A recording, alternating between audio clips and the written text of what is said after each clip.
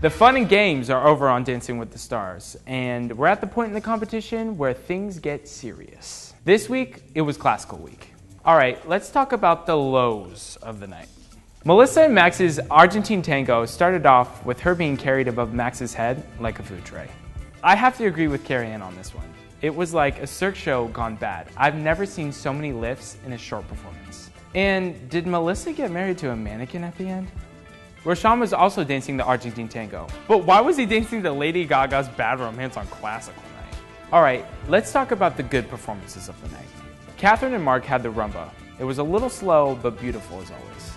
And the surprise of the night was Maria blowing past Katherine and getting the first perfect score of the season. It was fantastic.